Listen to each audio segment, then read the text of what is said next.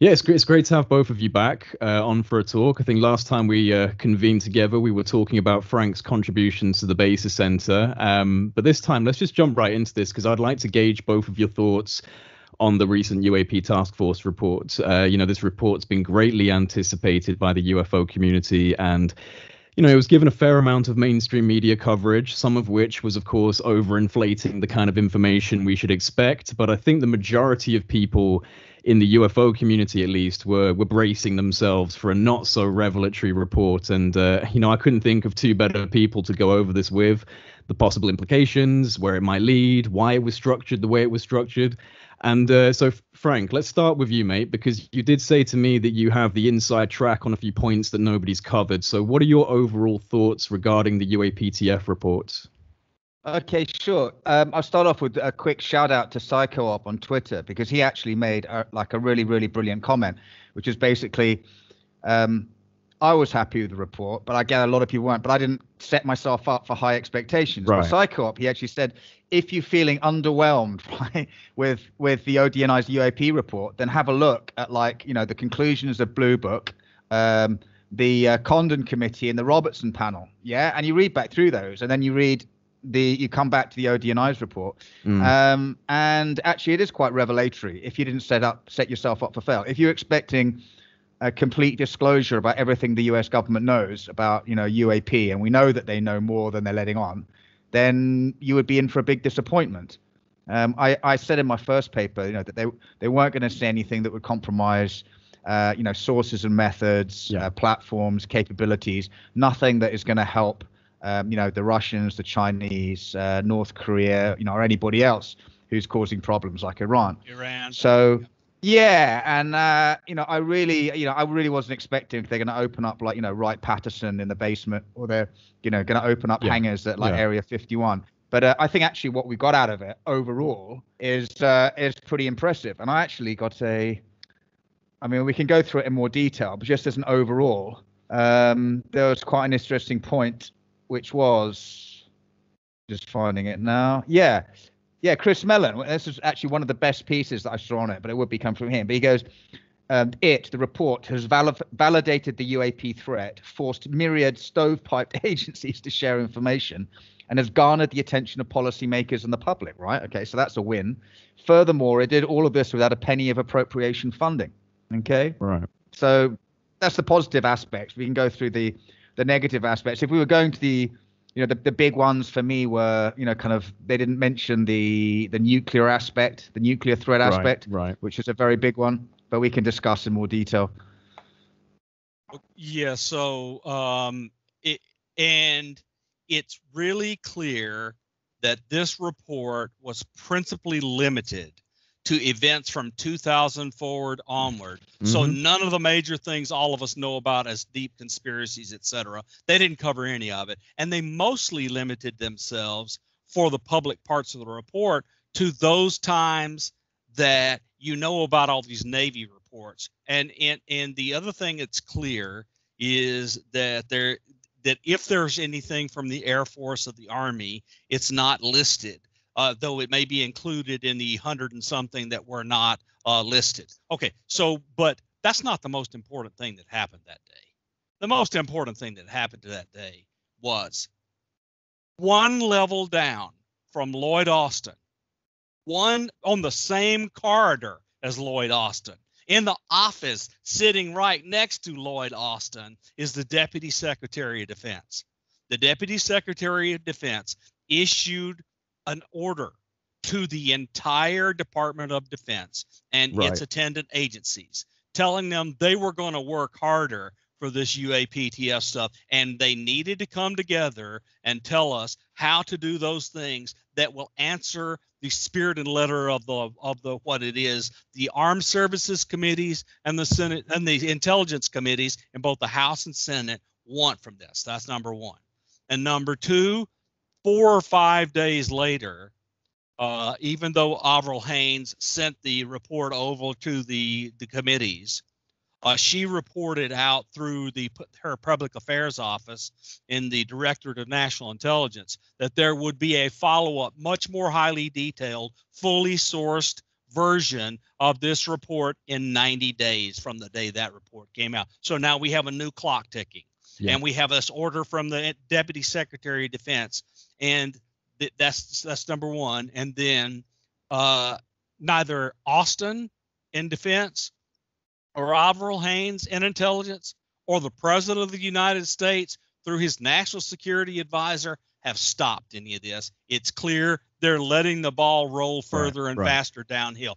Where that will go, I don't know. But what I do know is people are shocked by what they're finally seeing. Yeah, I find that really interesting because, I mean, Kathleen Hicks, I followed her for years, like when she was at the Center for Strategic and International Studies, which is a highly prestigious global strategic studies think tank, which is based in the US.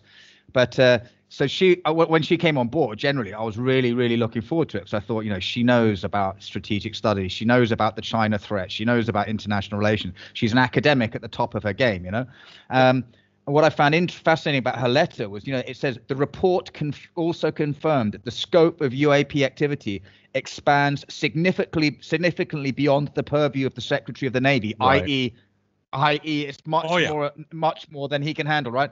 Who heads the UAPTF. And then she goes, I direct the Office of the Undersecretary of Defense for Intelligence and Security, blah, blah, blah, to develop a plan to formalize the mission. So it's not going to be a task anymore. It is now going to be a formalized structure. I want to emphasize even further what this means. Frank has gotten the really good point, but let me explain to you what that means. Okay, so the way the intelligence community and the DoD sensor systems are structured, all of them work inside of silos. Okay, so the Air Force will own one, and an office in the Navy will own one, and an office at this place will own one, and the National Reconnaissance will build and operate a bunch of them, but they don't own any of the output. The output goes to other agencies, and those agencies, Defense Department agencies, own all these outputs, and they write the reports because that's their job, is to write those reports. What this has done is says, So you remember the gripe that Chris Mellon wrote on the To the Stars Academy website, complaining about all these sensors we have and we can't use them to do what we need to do. And so what this says is the thing that I was pointing out when Chris first brought this blog out is all of these sensors have massive capabilities, but they are stovepipe and no one shares the data. So if you want to fuse all these systems together to make a single product, you need the kind of office and the kind of structure that the Deputy Secretary of Defense has ordered an Undersecretary of Defense to put together across all departments and all Department of Defense agencies, including all of these sensors. Now, what's wrong with the current sensor structure outside of they don't share data with each other in any meaningful way is let's have a missile detection system. Let's consider one. Now, we're not going to talk about any details. We're just going to say let's consider one. So those things are really unbelievably sensitive. We're not going to talk about how they work. We're just going to call them super sensitive. And so they get a lot of false alarms that are things they don't really want. So if they want to see Russians or China's or Iran or North Korea launch missiles, they tune these systems in such a way that it filters out all the clutter except for those missiles, so that when they get an alarm, they really pay attention to it.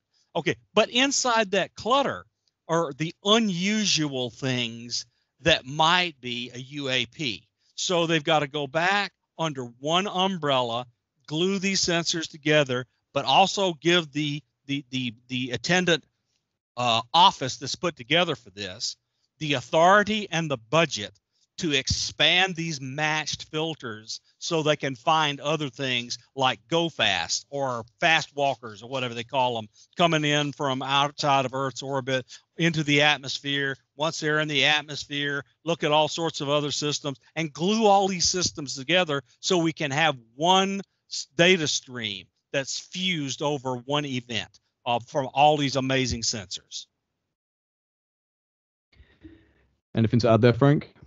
No, I was going to say, yeah, I mean, if you want to see more about that, have a look at my first paper, because Bob's in at least 3 or 4 paragraphs on that, talking about the sensor fusion, using algorithms. He actually got a very interesting, actually a quick quote. He goes, this is for Bob, right? Let's suppose a large spacecraft enters our atmosphere and is detected by some camera. Well, let's suppose it is moving at high speed and giving off electromagnetics. It's tearing up the atmosphere, and we have all these sensors all over the world listening. Until we fuse all these things together, we don't know how to make them work collaboratively. And then he talks about, all bodies emit black body radiation. And it means, basically they can be tracked. I think, one more.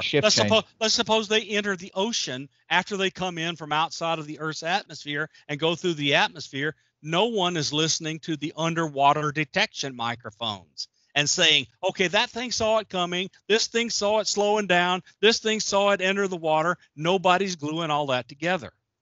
It looks like NOAA's on board now, though, right? It does look. It looks to me like it's going to happen now. But I'm going to tell you, that is a massive program that will not come together overnight. Can I say one thing on the NOAA front? Yeah, go ahead, mate. Go ahead. That's actually pretty sneaky as well. It's like NOAA, people are associated with the States, but actually it has collaborative projects, right, with other entities like the Europeans. I visited, 2 years ago in Las Palmas de Gran Canaria, right? There's an onshore and offshore facility which is run by a Spanish organization, which is part of an EU oceanographic operation, and they basically have sensor buoys that they run for NOAA, and some of these things are at depth. Some of these things are like 1,000 feet or more in the ocean, right? Plus they've got all kinds of drones that literally just kind of crawl along subsurface, and they sort of go up and down in depth at about 4 to 5 knots, and they literally just spend months just traveling around. So they've got all these sensors even outside of NOAA as well that they're hooked into. And these sensors come up and they download their data through a satellite or whatever, and then they go back down and do their job again. And so you want them to go above and below layers that are changing in salinity or massive changes in temperature, because what happens if something is below one of these layers, its signal comes up and bounces back down. You won't hear. So you need to move up and down. That's the reason Frank's talking about this moving up and down, because we want different layers of salinity and different layers of temperature, so you kind of hear everything in the layers. Something I want to ask you both, because it seems to me, well, it's pretty obvious that they're trying to kind of section the discussion of UFOs off, as you were saying, with the scope of the UAPTF being from 2004 onwards. I just can't imagine that history not rushing up to meet them inevitably. It feels like at some point there's no way this is going to be able to remain a modern conversation, because that's not that you're I'm just going to tell you, just let me say as strongly as I can, that is really a naive approach, and I'm going to explain to you why. Okay, so let's suppose a bunch of people, 25 people, were put in a deep dark program back in 1947, and they worked on things for, let's say, a decade, and they all left that work in 1957 and signed away their life as never talking about it again, and whatever they did went into a bin deep down in a silo, and then the program expires, and it's gone, and all of them die. Whatever they did is in some box someplace, and they're dead and gone and not available to talk about it. I'm just telling you, the way this stuff has been compartmented and sealed off, the longer we go, the more people that actually know will die, and we will lose that information. Right. But I mean, is there not potentially, the idea that these legacy programs are being continued, that they're not just dying off with their, predecessors, but they're still being continued to some degree, right?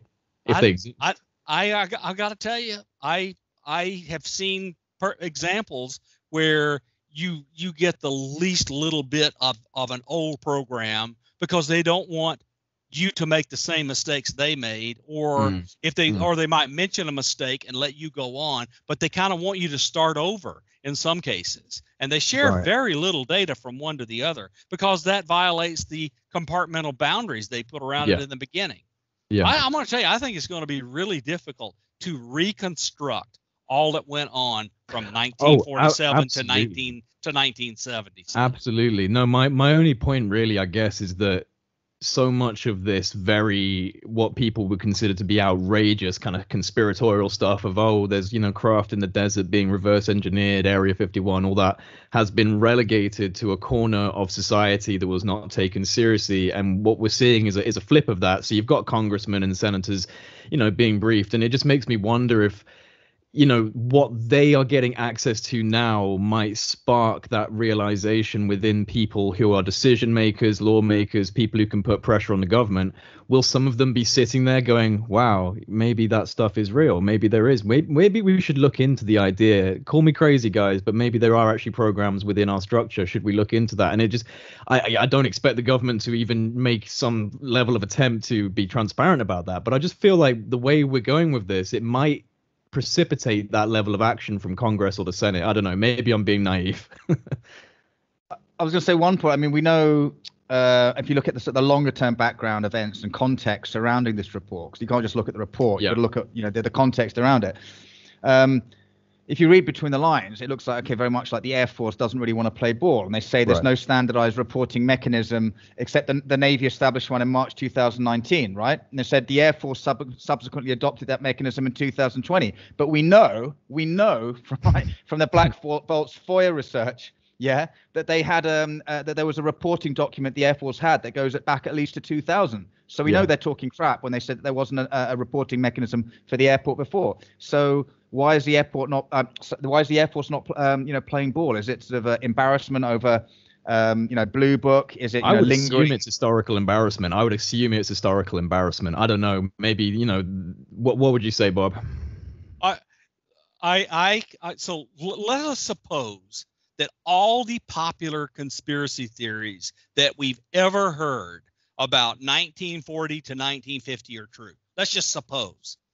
That means that lots of crimes, lots of civil actions could be brought and so forth. And it would be just a disaster if like all these people were outed and all these stories came forward. I just don't believe it'll ever happen. If they started digging up the bodies, you mean? Yeah, I don't believe we're ever going to see any of that stuff admitted to. Yeah, I mean, not in the open. I don't think it would ever be in the open. It would have to be in camera, because unless some sort of legal mechanism was set up to protect people that were in programs to come out and speak about it. Unless they were promised not to be tried under the the Patriot Act or whatever, and were given some level of immunity. I think that's the only way. One thing I am certain about, look, we're sitting here talking about the United States government. Of course, there's the Fifth Estate. There is nobody going to stop the right bird dogging investigative reporter on the military and intelligence gathering reporter from digging and digging and digging to try to find a crack. And I think that's the one way we have real hope of finding out anything. Yeah, I'd agree with that. The other interesting one is the Department of Energy, because they don't actually appear in the report either. No. But yet in the first BESA paper I did, there's Eric Davis talking to Dr. Jack Sarfati, right? And so this is an indicator. I can't believe nobody picked up on this. So it says, I have no UFO propulsion physics. This is Eric Davis. No UFO propulsion physics projects to be funded because my new employers don't fund that type of research topic. I know a few US government personnel already know who you are and what you're about, but exotic UFO propulsion physics research is not in their portfolio, okay? Actual research falls under the purview of the military service labs and the DOE labs. Your UFO propulsion idea will have to stand up to scrutiny by the defense science, military service labs, and DOE labs review boards and panels. The DOE, and then the DOE is missing from this report as having been a contributor. And look, I mean, and some of the most unreal phenomenon related events that we know about happened over Sandia National Labs and Los Alamos National Labs, and they aren't discussed anywhere. And we know about those things happening, including reports of things going in and out of bunkers, etc. I mean, just if any of that stuff is true, it ought to be covered in this, because I mean that and the Bentwater is the same kind of deal. an orb went inside one of these bunkers that was full of nuclear weapons. And if this stuff isn't covered and brought forth, they aren't really doing the job that I think was ordered. Right. No, that needs to be a part of the conversation. Is the infatuation with nuclear capabilities. I mean, that is probably one of the biggest red flags for any sort of government or any citizens, because that's an extremely palpable connection that exists within the UFO history, and it goes back. That's the one thing that you can point to, which until we know their intention has to be considered a threat by any defense establishment in the world. That's the only option they have. That's their only job, is to look at things and see whether or not it's a threat. These things went in and around nuclear facilities. If the Department of Defense and the intelligence community and the Department of Energy and the NNSA in the United States and their equivalents around the world aren't looking at why these things are interested in our nuclear facilities as a threat, they are not worth the taxpayer dollars we're giving them. That might be. Go on, Frank. Sorry, go on. I was going to say, don't forget that letter, that fascinating letter from Hal Puthoff to the Supreme Court of India, and he's basically saying, you guys Pakistan and India, you guys need to be talking to each other so that you don't end up having like an accidental identifications nuclear exchange through misidentifying UFOs. There was a few of them. Lou Elizondo contributed to that as well. He wrote a letter. There was a few people who wrote a letter in that regard, and that was the first incident that I ever began to pay attention to Danny Silva, who exploded it on the world. And if you'll notice that page on Silva's report, down at the bottom, Tom DeLonge comments on it. He did, I know. I noticed that. Actually, you've just sparked a memory. That was before I really knew who Danny Silva was, and I remember going like, well, I didn't know who he was at all until then. Commented like, it was pretty amazing. Yeah. And then Davis, in that interview with Alejandro Rojas, I put my first paper. Oh my gosh! He was talking about the retrievals. He was talking about the the northern tier silos being shut down in the 60s and the 70s, and he goes, which is dangerous to the Soviet Union had decided to launch a war. There and then, the damn UFOs would have rendered it impossible for us to do a counterstrike because our goddamn ICBMs up in the northern tier were shut down. Well, this is probably a good little discussion point to go on. I mean, we know from documentation that this issue with nuclear capabilities has been going on since the Cold War era. The fact that there hasn't been any sort of nuclear fallout either caused by the phenomenon or by humanity, I kind of have this idea, and it is just an intuitive idea. There's no evidence behind it other than the fact that there seems to be a controlling mechanism going on. But I just get the feeling that there may be an overarching nuclear mitigation, operation that is not human, that is not, it's not in our control to let loose all of these nuclear payloads on this planet. There is something that we don't fully understand that has the ability to come down and quite literally stop our process from happening. Would you guys agree with that, or do you have a different idea about the nuclear connection? I just don't have any idea what the nuclear connection is about, which is one of the reasons I'm so happy we're now actually going to be forced to look at this and use our collection of sensors to look. So, look, let me point out some things. The Russians and the Chinese and the United States and our allies and friends, we incur on each other's territories, looking at each other's reactions all the time, and we back away just short of getting into an engagement all the time. That's how we learn how each other will respond. That's how we learn how each other's systems work. That is exactly what these craft are doing.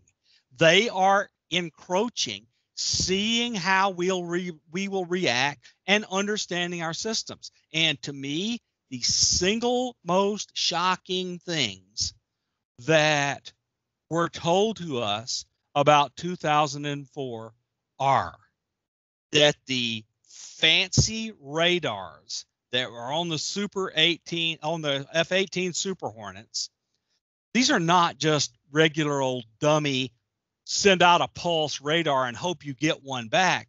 These are really, really fancy radars, and they do all sorts of things to mitigate somebody being able to jam them. These are really, really, really hard, super secret radars that have anti-jamming capabilities.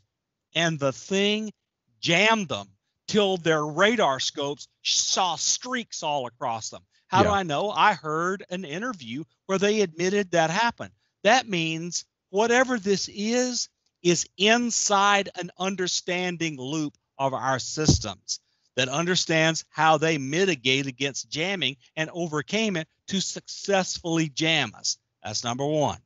Number two, when the mission, if you will, that Kevin Day and others talked the fleet into sending Fravor and Dietz to do was over, they said, okay, boom, scramble, here's your cap point, go there and come on home, right? And before they could turn their airplanes, they were called back on the radio and says, you're not going to believe this. That tic-tac's over your cap point. That means they are listening to encrypted communications. Those things are things that are done by all sorts of earthbound systems and people that are preparing for an action. So if the military and the intelligence people around the world that see this stuff aren't saying to themselves, why do they have the ability to do this if they're only here acting peacefully when they keep poking us in the face, showing us they're there? The only assumption you can make if you're in the military or in intelligence is we have to consider this to be a threat until they announce their intentions. Yeah, I agree with that completely. I mean, go back 4.5 decades, right, to 1976, like north of Tehran. Major then Jafari, he's in an F4, he's in a, and he's a second aircraft that tries to intercept the UFO, and he tries to select a missile because an orb something detaches from the UFO and comes flying at him. He thinks it's some kind of projectile weapon, and his weapons panel goes dead. So they jammed his weapons panel, but he was still able to fly. His avionics still working, but he lost communications as well. He couldn't communicate back with his base, and his intercom went dead, so he had to shout at his backseater, and they were both absolutely terrified. So, and that's that's an incredible capability that they can. Because normally you'd think, okay, you have heavy jamming, or you'd fry the electronics, or there'd be an EMP, something like that. But they can selectively target different parts of the aircraft systems. That's an important point because, that's a defensive tactic. That's not an offensive tactic. That's defense. And obviously this fighter was looking to load up his missiles and fire at this thing, and it prevented that without causing any sort of undue harm to the pilot. So I'm always looking to be the optimist and kind of bring it back to the idea that perhaps it's not a terrifying alien threat that we're dealing with, and perhaps it's something a little deeper and there's a little bit more of a connection. Okay, so let me just slightly alternative view again, using the same circumstances.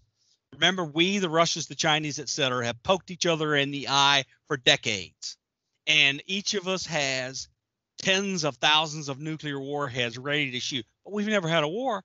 Does that mean we're all peaceful and loving each other? No, it just means we are continuing to poke to try to find a weakness.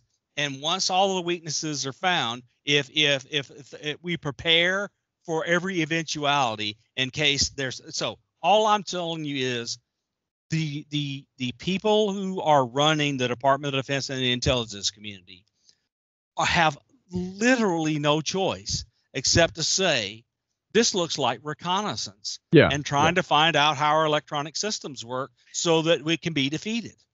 No, I agree. Yeah. I agree. This is the only way in which they'd be able to handle this scenario anyway when dealing with something that they have to classify as an unknown. I think my issue is that I believe that there is at least some aspect, and it's definitely not the surface level of government, but some aspect of the government or the private sector has a better idea of what this is, and I guess. Well, then they're doing a disservice to the taxpayers because we're spending $1 trillion on defense stuff that maybe is not needed.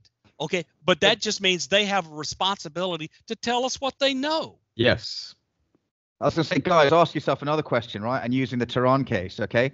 Tehran is a little forgotten hotspot in the Cold War. Yeah, you don't forget, before the revolution, the Shah of Iran was the major client of the United States. I mean, they had F-14 Tomcats, the most advanced air-to-air intercept in the world at that time. Even the Israelis didn't have them, right? And that whole border with Russia was massively contested. And the Americans supported the Iranians. Why? Because they didn't want communism in the country, but most importantly, because they didn't want the Russians in World War III steaming through Iran and going all the way, motoring all the way down into the Gulf states, right? So the thing that, let me go one or two decades earlier.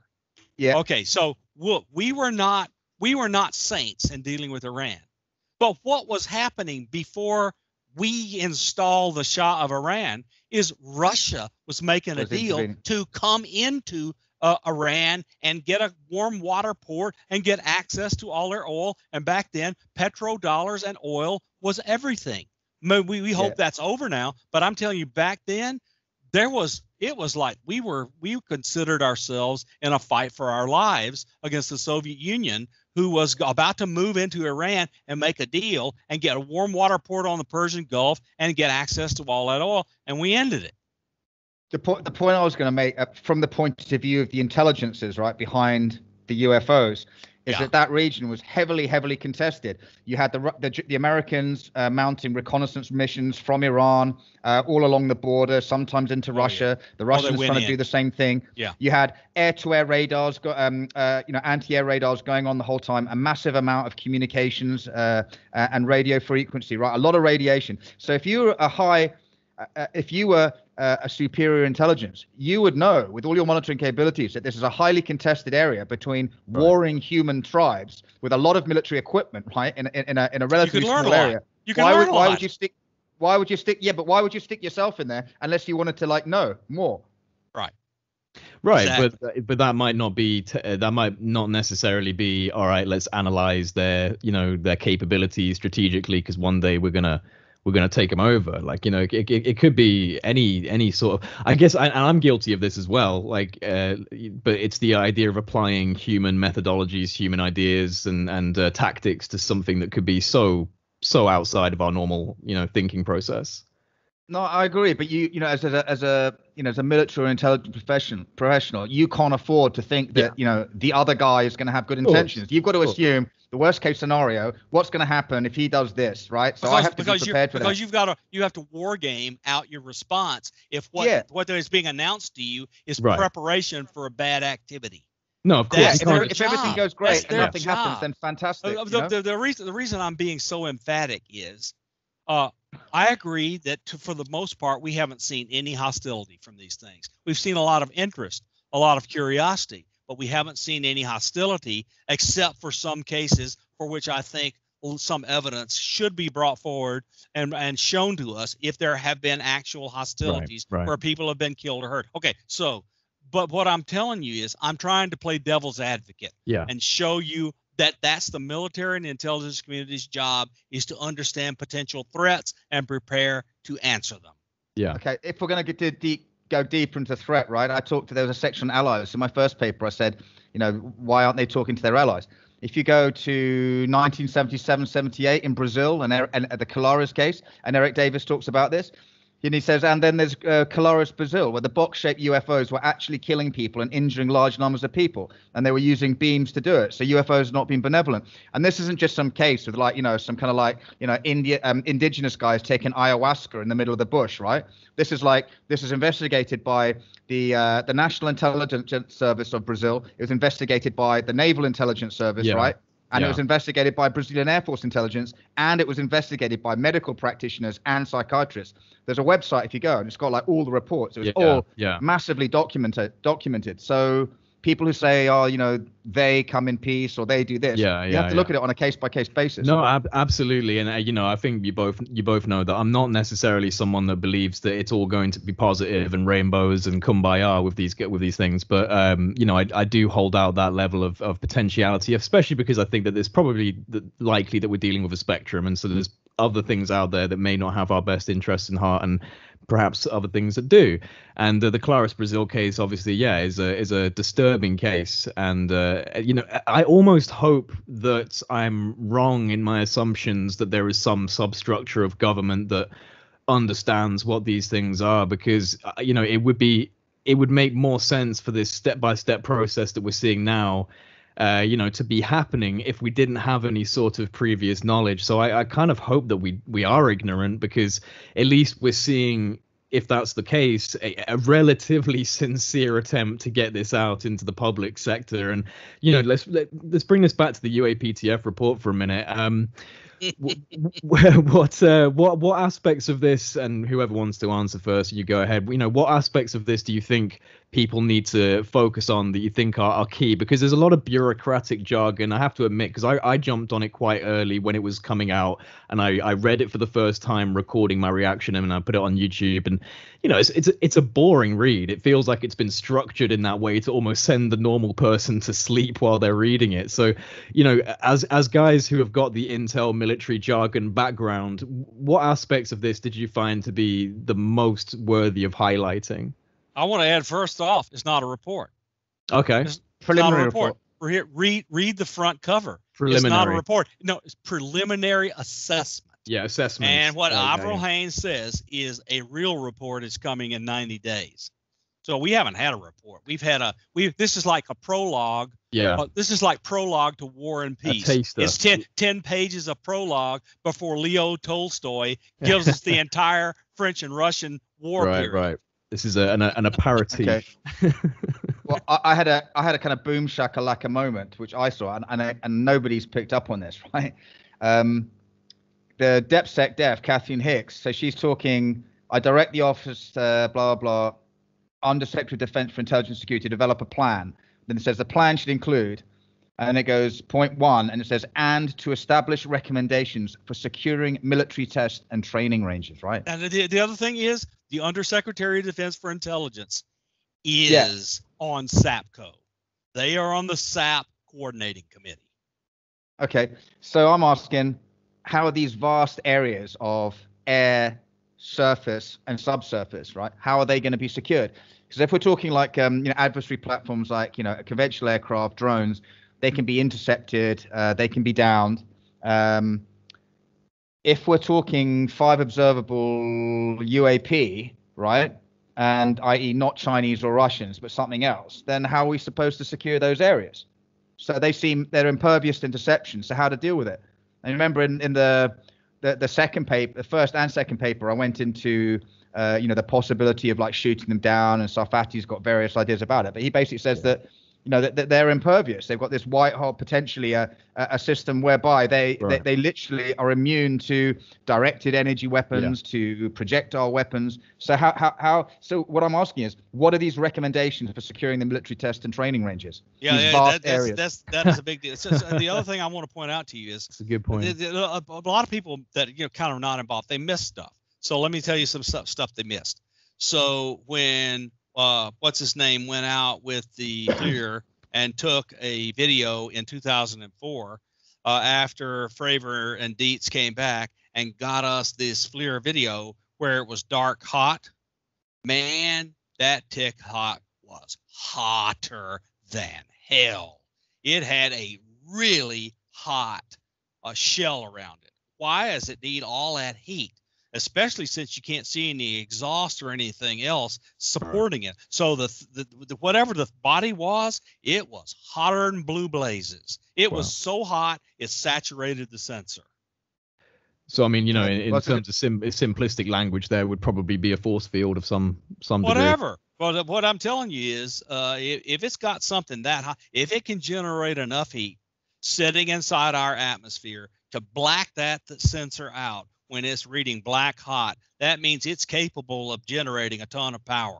Because thermodynamically, it's coupled to our atmosphere, and it's really, really staying hot. That means it has to be replenishing that heat from an energy source that's inside the Tic Tac, because it would be bleeding off to the atmosphere if it weren't replenishing it. There are energy sources on that thing which are, quote, out of this world. Mm-hmm. Yeah, that was alluded to, I think, in the SCU report, or the other one by Kevin Knut, where they were saying that it was like, with the power, it was like equivalent to something like a 10 megaton blast every second or something. That the power. And the over the Teddy Roosevelt in 2014, hundreds of these things sitting at 80 to 100,000 feet, for Pop it down. 24 hours a day, popping up and down at will. Do you have any notion how many joules of energy is that would consume by any kind of conventional aircraft? We could run all the navies of the world on that. Yeah. Yeah. Yeah.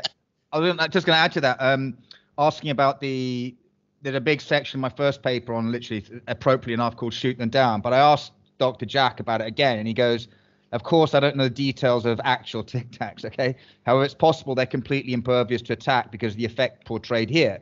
Colonel John Alexander, and you'll like this, he goes, the main issue, in my humble opinion, is consciousness, not physics. Downing them, not a chance, has been tried unsuccessfully. Bigger question is why. Yeah. Yeah. And Alexander, of all the people I know, would be one most likely to know. Yeah. So we've got what we've got from the report. You both have obviously, read it and digested it. And now we're waiting on, I don't know what day the countdown would be on now from when it was released. How many days have we got until the next one's supposed to come out? Well, let's just add 100. Let's add 120 days to when the first report came out. Right. So that you can figure out when that, what, October or November? Yeah. October. Yeah. September or October, I think something else will come out. So I think I can tell you what, I just think there's a massive argument going on inside the government about what to actually let out. Right. And the thing that has me really thinking something might come out is Biden isn't stopping it. And he could stop it with one executive order. Do you think he's not stopping it because he wants to see it come out, or it's just not on his priority list? He doesn't want it to interfere with his agenda. Right. He doesn't want to interfere with his priorities, but he is not going to get in the way of it. And I think I think Podesta has talked him into just letting it go. Let your national security advisor handle this and manage it secretly. Right. Yeah. So go on, Frank. Go ahead, mate. No, I was just going to say, if you're, we were talking about the wider context of it. Mm-hmm. It's almost kind of like snowballing, because you've got to think about it. You've got like all the events surrounding Lou Elizondo, the DOD FOIA process being obfuscated for files, the DOD Inspector General's evaluation, right? All these things. There was just, I was going to say, there was a New York Post article that came out, right?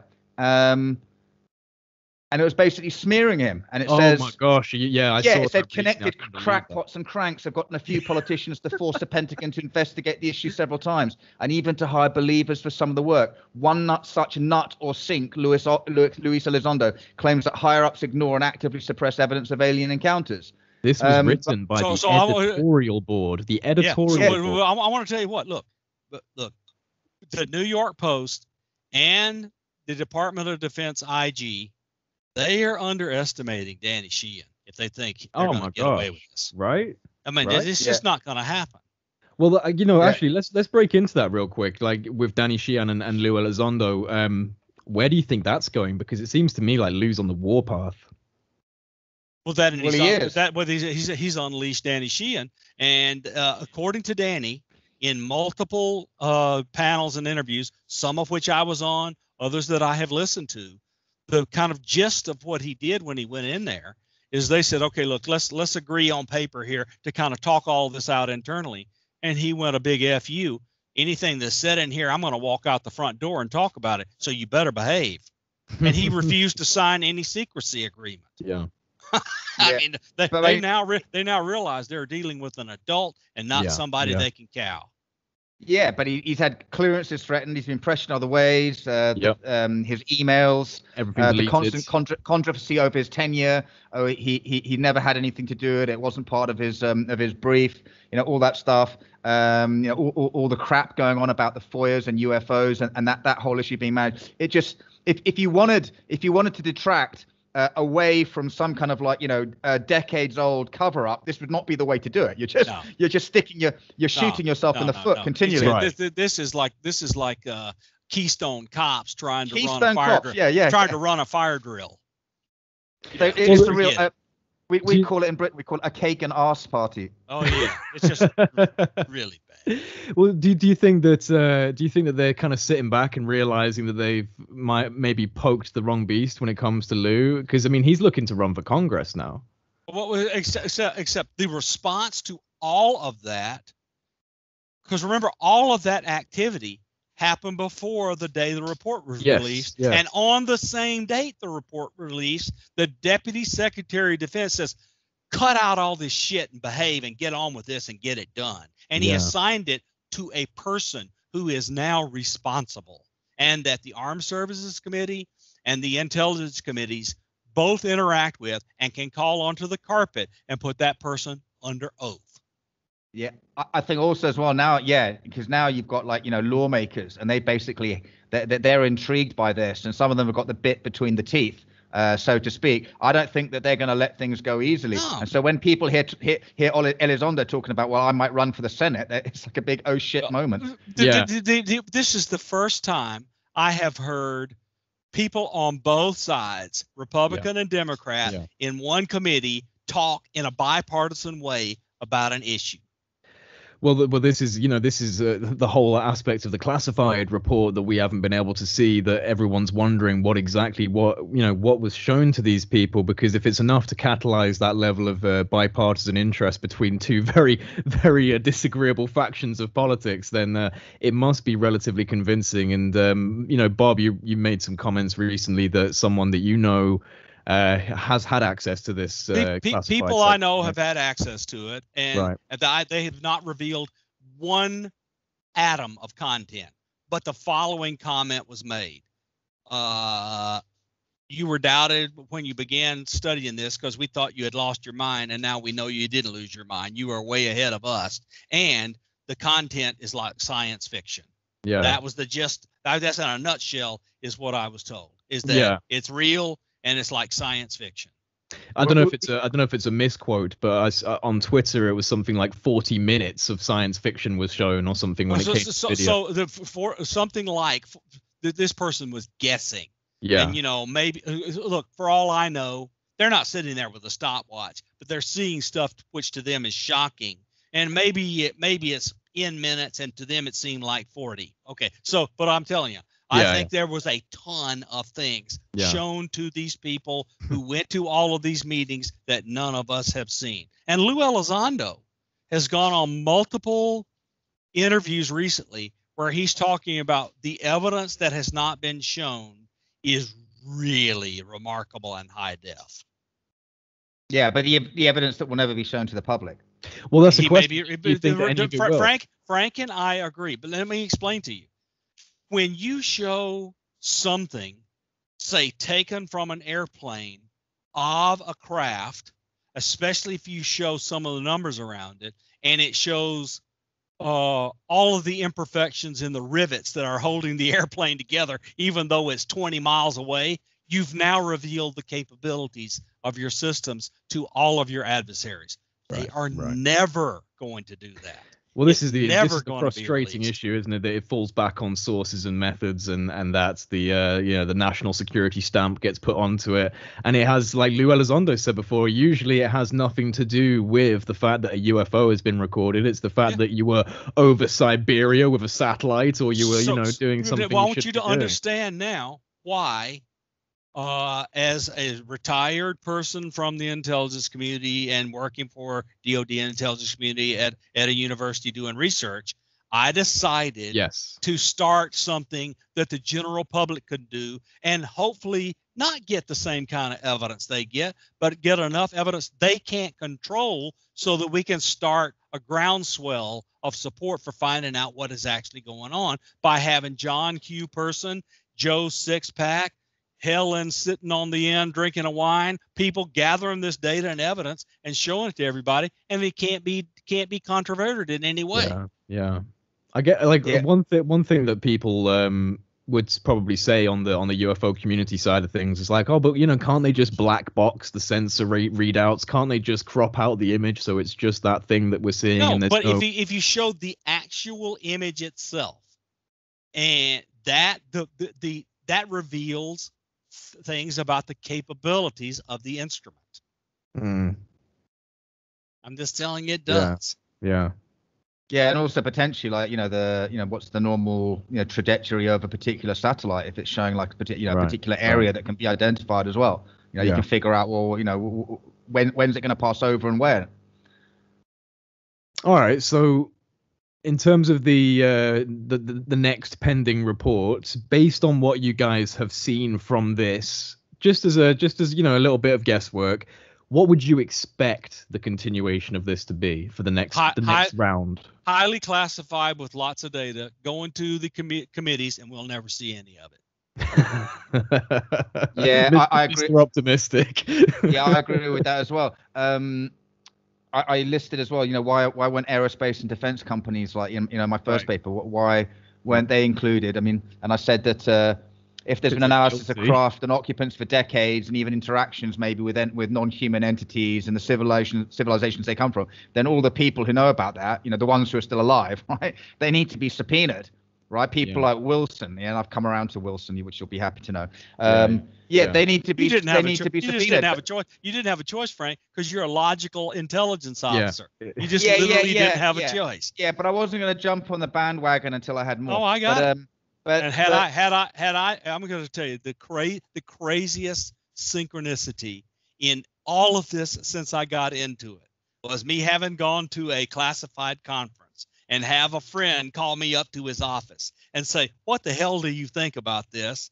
Wilson is asking me for help with this." And I told him, "Run as fast as you can. Forget you ever got that letter." And I forgot about it. But I did make an entry in my journal. And the entry in the journal said it has no classified information in it, but it's enough to jog my memory. And I went, "Can you believe all this Wilson stuff is crapping out?" And I got to see something way back then that kind of says this actually happened. So it's just kind of all is weird. But the other, the people who want to be told the truth about Roswell, they just need to steal themselves, so they're not going to get it. Okay, we might stand up some systems that now glue together information about UAPs, and maybe there will be general announcement from public relations officers that now work for the UFO office in the intelligence community and the Pentagon. Or maybe that entity will be at National Reconnaissance Office with somebody from under the Undersecretary of Defense for Intelligence managing that office, and they will be advised and informed by the Aerospace Corporation, which is the keeper of all the keys to the kingdom and all the treasures in the aerospace industry. That's where I expect all the secrets in the United States to be. Yeah, I mean, I'd say that, and DOE potentially based on Eric Davis's email. So look, whatever these things are, they have some kind of energy system allowing them to be propelled and move around and even be transmedium. So that energy system will be studied by the Department of Energy inside of its national labs. Right? Big surprise. But I think, I agree. Anybody subpoenaed, right? Whether it's Wilson, anybody who's alive and who knows about it, that's going to be in camera. That's not going to be in an open hearing, because they don't want them talking about, "Oh yes, actually we do have a craft, and we're maybe about 10 years away from actually getting it flying." So the most startling things I have heard recently that came from somebody who I never thought would say them is, "Oh yeah, I beat on a door with a sledgehammer trying to get into Lockheed Martin so I could see the downed craft, and they told me no."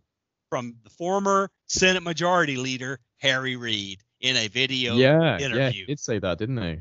Yes, he did, and that was astounding.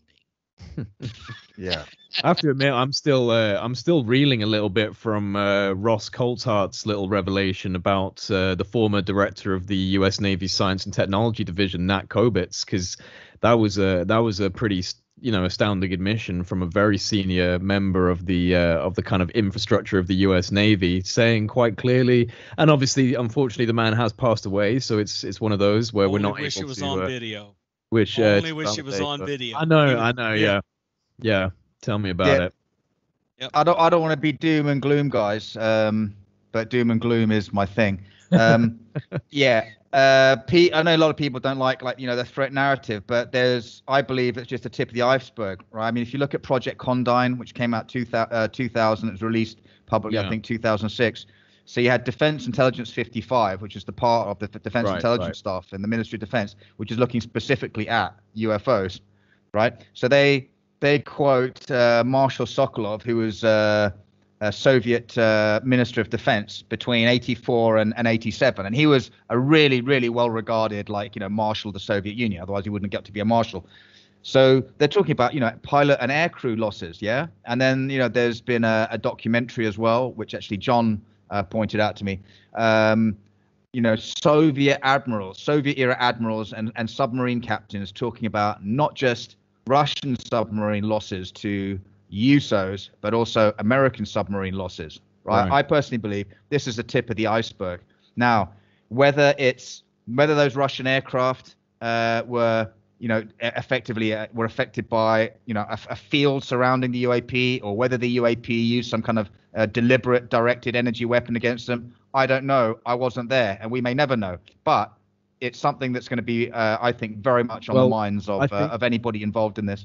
One kind of anecdote from, we've had it from Commander David Fravor, and we've also now had it from Lou Elizondo in a recent interview, was the event. I'm not going to be able to remember the specific location, or I don't even think he said the time, but the event where there was a USO that actually sucked a missile underneath the surface of the water when they were doing weapons tests. They were doing telemetry tests, I think, with the missiles, kind of shooting them, and a black mass came up from the bottom of the ocean and essentially just sucked this missile underneath the water. So there's definitely something going on in that regard. I haven't actually heard of any cases with submarines being taken down into the depths, so that's interesting. So I mean, there have been reasons posted for the loss of the USS Thresher, and there have been reasons posted for the loss of the Soviet submarines. But how do we know any of that stuff's true? Can you Can you go down there and look? No. I mean, all we know is what we've been told. And maybe some of them have weird things happen to them that we just cannot explain. Well, I don't want to go conspiracy theory, but remember when the Kursk went down, right? The Brits and the Norwegians, right? They had teams ready to go and to be there in less than 24 hours. And the Russians kept them off as long as possible. Until basically the blokes were dead down there. Yeah, the Russians could have had help to save their blokes, but they kept the Brits and the Norwegians out until they were dead. They kept them knowingly until they were dead. Wow. Why would you do that? Why in the world would you do that? I mean, no, I'm being, was it to cover up? Was it to cover up Russian incompetence, or was it to cover up something that they really didn't want the rest of the world to know? Right. Yeah. That's a good point. I mean, our esteemed colleague has just said, we can't go down to depth and check it out for ourselves. We don't know if it was a torpedo propellant that mixed in the wrong way and set off an explosion. We don't know. Yeah.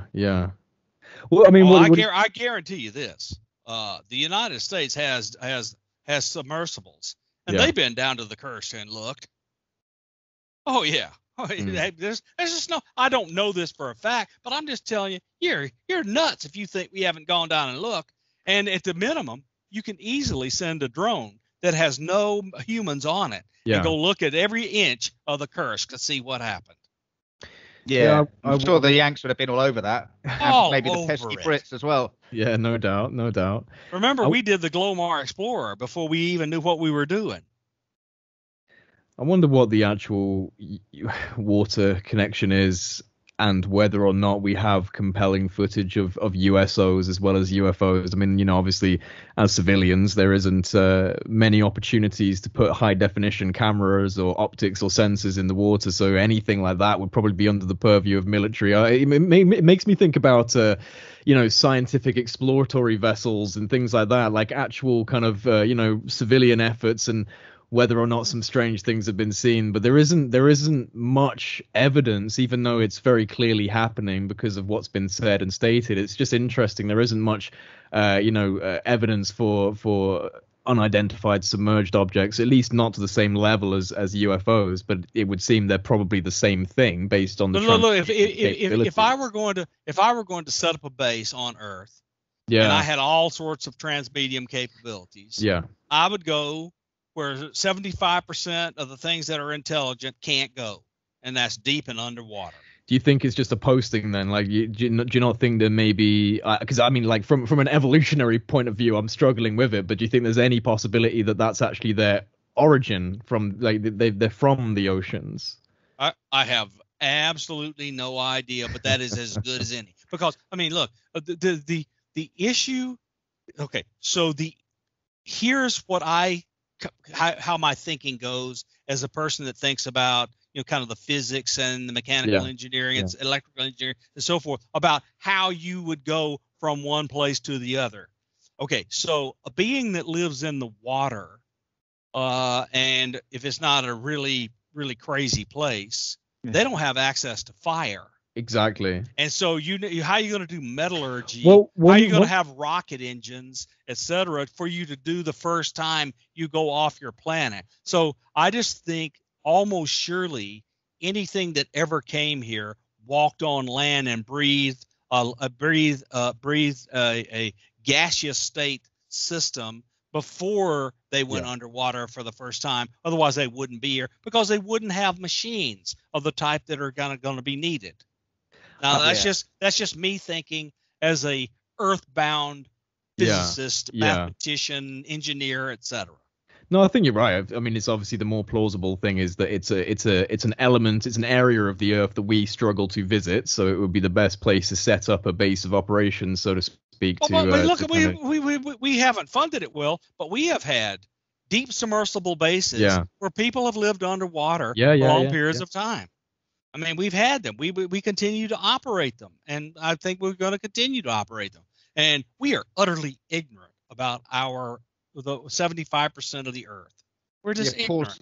Paul Stonehouse has got some really interesting stuff on YouTube, because obviously he's got the Russian language skills, and he's, you know, all over, like, you know, about the, you know, the former Soviet admirals and sea captains, and he really is putting out interesting stuff lately. Yeah, and lots of stuff about, you know, kind of like, you know, from the 70s, you know, deep submersible craft, you know, going to the Mariana Trench and the deepest stretches of the oceans, the Aleutian Islands, the Kamchatka Peninsula, you know, and basically, you know, UAP and USO activity. It's very, very interesting, and it seems, you know, they're like the Russians. You know, former Sovs, Russians, they've been a lot more forthcoming than the Americans. Not only that, but apparently a lot more aggressive than we have about poking them and trying to figure out what's going on with them. And they lost a lot of people trying to shoot them down and capture them. Yeah, I mean, I can only imagine from that visit that I did to the that base in the Canaries. I can only imagine that they've got, you know, just incredible, it can get incredible data from the water and from the different depths. And, you know, with these buoys, these they've got NOAA buoys, they showed us, that are like, you know, 1,000 feet and more, and move, you know, and then these drones that move around. Then you've got all the SOSUS sensors, you've got all the sensors aboard the submarines. We've just announced in the last 2 weeks that we're going to replace the SOSUS sensors with modern systems. I mean, the SOSUS system set up to understand when the Soviets were leaving Murmansk and going down Red Route 1 on their way to the U.S. coastlines. That stuff has been around like forever, but apparently we're about to update all that again. Well, are they still going to have it along the Greenland, Iceland, UK gap? Well, look, none of what I know is classified, so I don't know where they're going to do any of that. I'm just telling you what we know from unclassified sources has been there, and then Clancy figured out everything when he wrote his books about the things that the Soviets were doing and we were interested in capturing. I think the Kursk had a new propulsion system on it, kind of like what Clancy was talking about, and they don't want us seeing it. That's why they wanted us away from it. I think that's just one reason why they might not replace them along the Greenland, Iceland, UK gap is because they had a lot of SOSUS there originally, because the Russian boats had much shorter range missiles, so they had to kind of get closer to the American coast. But now, you know, the Russians could sit somewhere in the Norwegian Sea, or even just off their bases in Murmansk, right? And fire hypersonic missiles. hypersonic and stay in the atmosphere. That's something that's a curious thought to bring it back to the conversation of UFOs. Is can they mitigate hypersonic nuclear warheads, tactical hypersonic strikes? You know, I mean, obviously they have the ability to shut down ICBM stations and neutralize nuclear payloads, but so just hypersonic's a different story. If you believe in the liberal Western democracies and intelligence sharing, they have known, if they have to have known what was under development a long time ago and have been working very, very hard to figure out how to mitigate it. Yeah. And just let me tell you, there is a very, very common characteristics of the systems which are put out by centralized command dictatorships. They make the same set of mistakes over and over, and we will exploit those mistakes, and they will have known about it forever. So hypersonics are to be frightened of, but I guarantee you we've already preparing to deal with them. I don't know what they're about. We don't know what their intent is. We know they are a potential threat, but threat is scored by capability plus intent. We have a really good idea of their incredible capabilities, but we have zero idea unless we know a secret of what their intent is. Well, sorry, go ahead, Frank. I was going to say, when we're saying they, right, there's lots of different types of craft. And there's lots of different types of occupants that have been reported. So, you know, I'm not suggesting they're all like extraterrestrial, but I mean, you know. No, me, what do I think? Why does it just have to be just one kind? If this is reconnaissance, I would send cybernetic organisms or robot organisms, and they're all artificial intelligence, so that because they wouldn't have to feed them across interstellar distances. Yeah, like we do to Mars. Yeah. They don't have to feed them.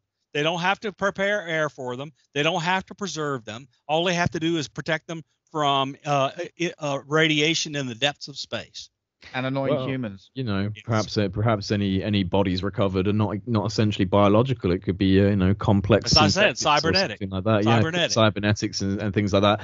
Speaking about the threat, though, I mean, so this is something that really confuses me. Maybe Frank, you can help me out with this since we're both British, and at least one of us has had dealings with the MOD. But the Americans have literally said it's a potential threat. Like that's underlined, scored in official government documentation now with the preliminary assessment. Did you recently see that the UAP issue was brought up in the House of Lords, and Minister of State for Defense Annabelle Goldie? She was brilliant. She was brilliant in fending off all challenges. And what did she say? Nothing. She said, "I've got the quote." No. What she said is. What she basically said, let me paraphrase, this is no damn threat, so we're not bothering, but you can keep asking, and I'm going to answer it by the same we are aware of the US assessment, but the MOD has no plans to conduct its own report into UAP because in over 50 years, no such reporting has indicated the existence of any military threat to the United Kingdom. So, I mean, how can you make that kind of statement now? Is that possible? How can you make that statement? Yeah, but they do actually... there's a 1997 report that came out pre-Condine, and I can quote from that. Yeah, go for it. Which actually goes into a bit deeper. Nick Pope and his wife very kindly sent it to me. It's in the UK National Archives, but it hasn't been digitized yet, so it's not commonly available. Right. But it says, this is again from defense intelligence staff at the MOD. So it says a second critical question is, do UAPs represent a possible threat to the defense of the realm, right? And this is 1997. Right. We could debate that, assuming for the sake of argument that something exists, that they have never shown any hostile intent and therefore cannot represent a threat. However, Russian aircraft attempting to penetrate the UK air defense region in the Cold War never showed hostile intent, but they certainly represented a threat. Thus, the only logical conclusion that we can come to is that we do not know if UAPs represent a threat to the defense of the realm. We cannot eliminate the possibility. Okay? Because we don't know their intent. Yeah, exactly. We know their capabilities. We don't know their intent. Yeah, sorry, and then it goes on. It says on the next page, it goes, lack of evidence of hostile acts does not mean that there is no threat. I believe that we'd be failing in our duty to the nation if we continue to ignore UAP reports. The question now is, what do we do? And the question still is now, what do we do? Like, when on earth is the British government, Ministry of Defence, any sort of aspect of the British infrastructure going to get involved with this? It seems like, it makes me quite suspicious of what they she know. bound, and when she's on the floor of the Parliament, isn't she bound by the Official Secrets Act? Well, Sure. she is if it's classified. If she's received a classified briefing. So she's not going to sit there and tell you classified Of course she's information not. on the floor of the House. No, of course she's not. But I'm just very tired of this like bureaucratic linguistics game that's going on, where it's just like, oh, What else do you expect her to do? She is not about to come down to the floor of the House and say, yeah, I was over at MI6 today and went to GCHQ last week, and they told me all this crap, and you would love it. I'm not expecting that. I'm not expecting that. But the very fact that the U.S. government has acknowledged that there is at least some level of potential threat, at least to the airmen who are having, near collisions, it just makes it's like the British government is living in a separate universe where they're refusing to interact with the reality that's coming in, and it's just I don't know how they can maintain that going forward.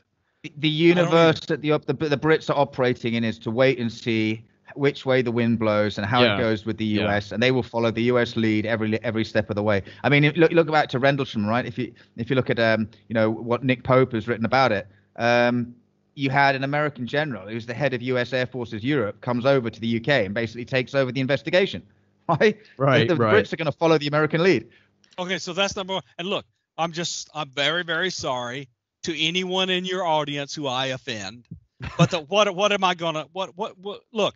You live in a country that has just said we don't care how many variants of COVID are ravaging this country and how much it's going to damage us, and we're never going to be able to defeat it. We are giving up. I mean, that when you've got that level of stupidity running your government and you keep electing them, you got a problem of people facing reality.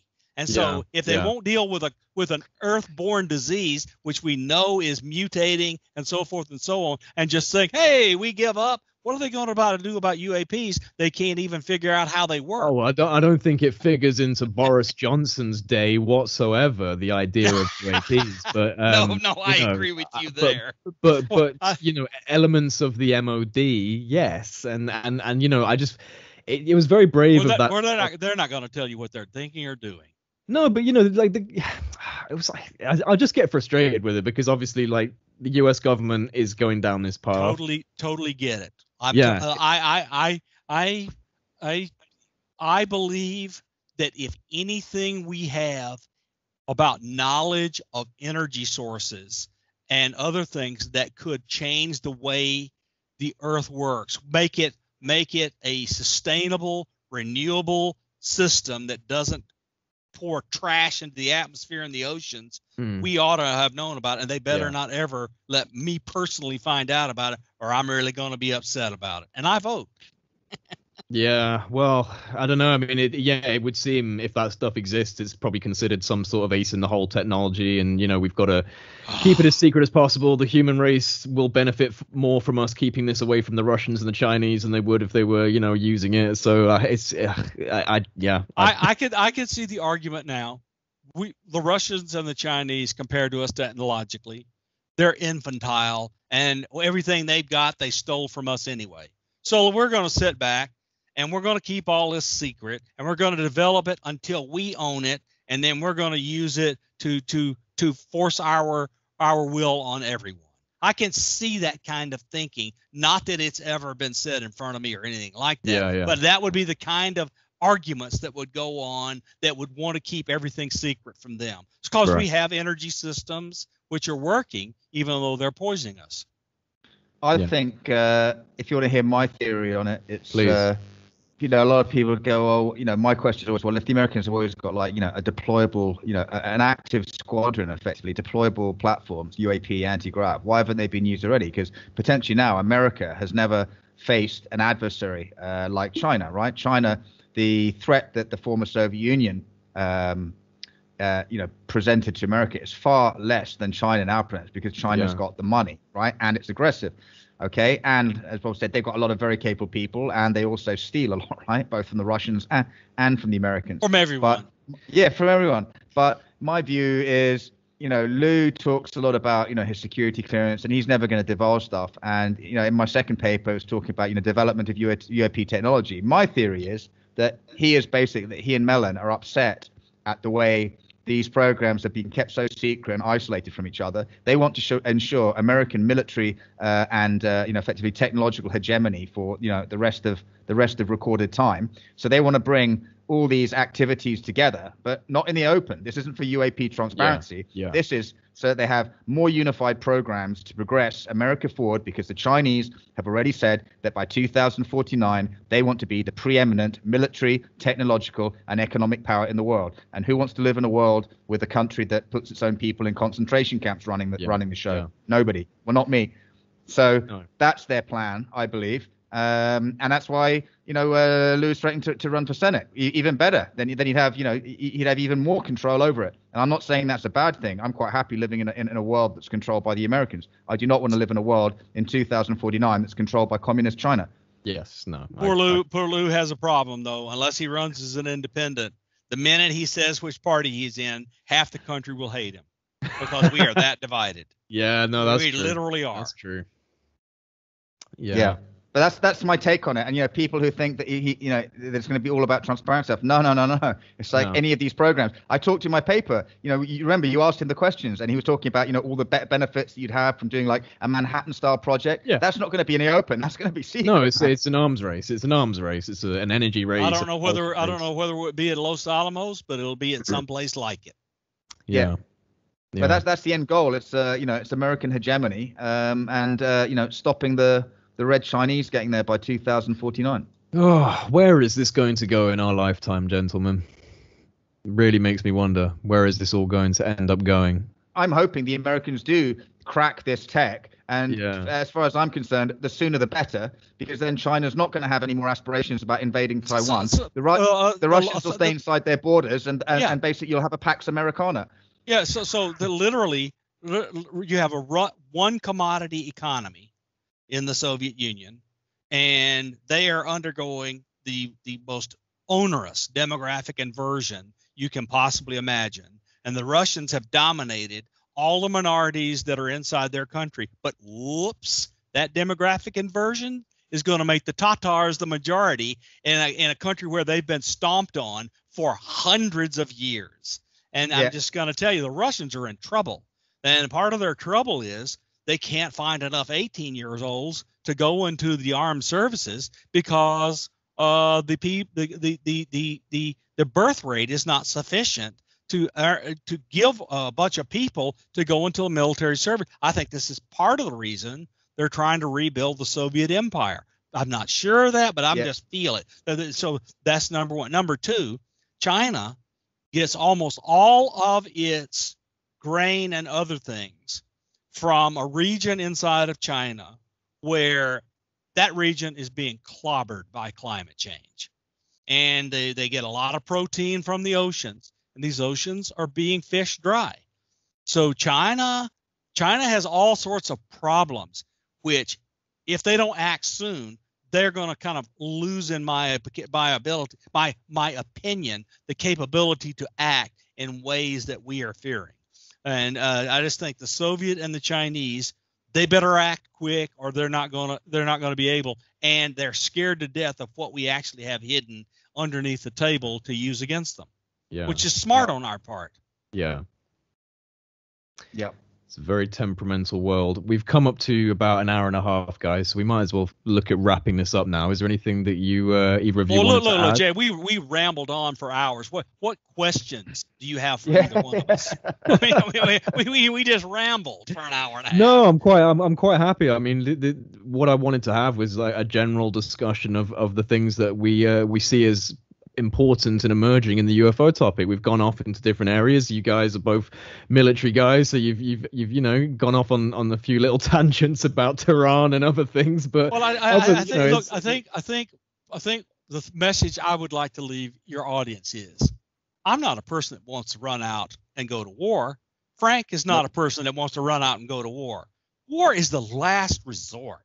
If anybody that wants to go out to war as the first resort is an idiot, because it does nothing but destroys everything. You want war as the last resort. But what you want is for those in charge of defense of your national integrity and security to be prepared for all sorts of eventualities. Yeah. And just look, since the end of World War II, when the United States brought kind of all the major powers of the world together in the Bretton Woods in New England, and every single one of them were scared to death that what we were going to do was come and get them all in the middle of a circle and surround them with guns and say, okay, we now own the world because we saved all your butts, and now you've got to do things like I said. We didn't do that at all. What we did was, we're going to open our borders, give you free access to our economy. We're going to put the world's largest Navy on all the oceans, and we're going to keep every sea lane open, and God help anybody that tries to do piracy, and we're going to help you rebuild the countries that are destroyed from this war. And so we've lived in the world that the United States made, starting at the end of the World War II, with all the people that attended Bretton Woods. And that doesn't mean we're going to want to run the world forever, but what we want to do is see justice and equality and other things increase. And but we are aware, we are definitely aware that bad people are in charge in Tehran, bad actors are in charge in Moscow, bad people that want to blow away everything that's outside of Japan and own it are in Beijing. And we know that whatever we do, we have to be prepared for all sorts of eventualities. We are not warmongers. We are people that understand you deal with threats by being strong. Yeah. And also think about this. I mean, think about, Taiwan's only a country of what, like 24, 25 million people. They have outsized contributions to the world economy. And what have you got there? You've got critical semiconductor, building capacity that runs across all the supply chains of the world. So you cannot allow those semiconductors to be taken out of circulation. I really hope by the Chinese. Biden does what he says. He's going to move a lot of that back on shore and away from all those places because it's under threat, and our economies will collapse without Taiwanese semiconductors. Yeah. We don't have any choices. We have things we have to do. I agree.